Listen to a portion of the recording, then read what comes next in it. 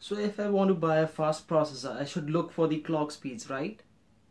Wrong. We'll discuss why we cannot rely entirely on clock speeds of the CPU. Let's begin.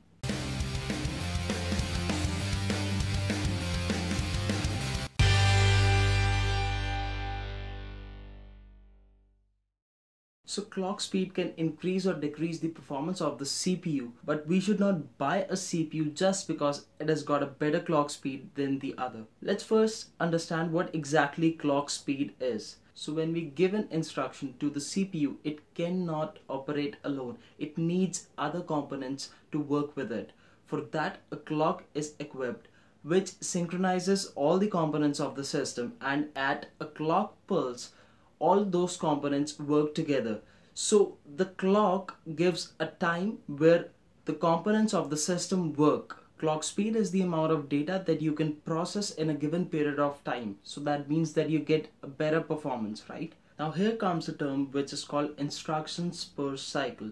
There are few instructions which need more than one clock cycle to actually execute, and there are instructions which can be executed several times within a clock cycle. Now to understand if your processor is better than the other processor, you'll have to find out the number of instructions that it can handle. So if a processor can execute more instructions per cycle, it will be more efficient and it will generate less heat. So let's take an example here. We have AMD FX 8350 on one hand and i7-6700K on the other hand.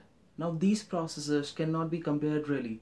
They have the same clock speed, but they have different cores, they have different cache memory, they handle different RAM. So now the conclusion time. While buying a CPU, we can look at the clock speed, but we should not buy a CPU just because it has got a better clock speed than the other. It is a marketing strategy from manufacturers to sell their product, just like 64-bit processors. And to watch that video, click here.